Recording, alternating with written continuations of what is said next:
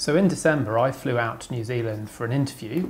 The trip was very quick, just 5 days, but it gave me a really good chance to have a look around and get a feel for the place. And after returning to the UK, I decided that I wanted to come out here with the family and to take up the job offer.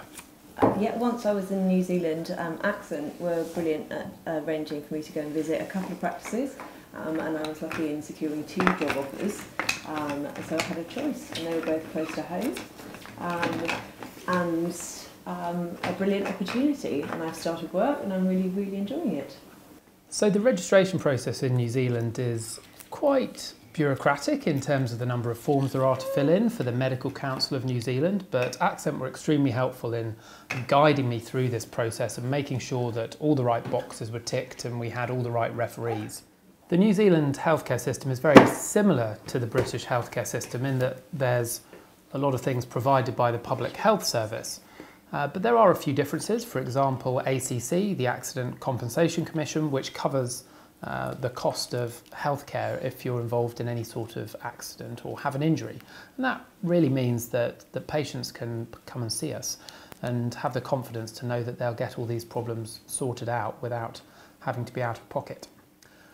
One of the most useful things was being put in touch with an immigration consultant who guided us through the process of applying first of all for our work visas and now the application process for our resident visas. Immigration New Zealand require lots of forms to be filled in correctly and lots of paperwork to prove our relationship and how long we've been together. But once all those forms are correctly submitted, the process can run quite smoothly. We knew that travelling halfway around the world with small children was going to be quite challenging. The flights are almost 24 hours, but things were certainly helped by stopping in Singapore for an overnight stay, which allowed us to break the journey. The children had moments where they were asleep and moments when they weren't asleep, and some other people on the plane might have known about that. But overall, they liked watching the movies on the seatback TV and eating all the airplane food, so it was quite exciting for them. It takes a while to get over jet lag, probably 7 or 8 days really before you're adjusted, but the great thing is the weather in New Zealand tends to be fantastic with lots of sunshine, even when it's cold in Britain, and that really helps.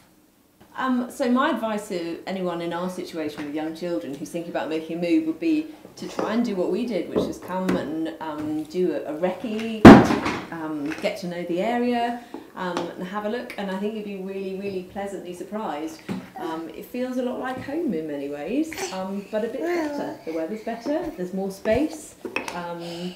We're having a brilliant time.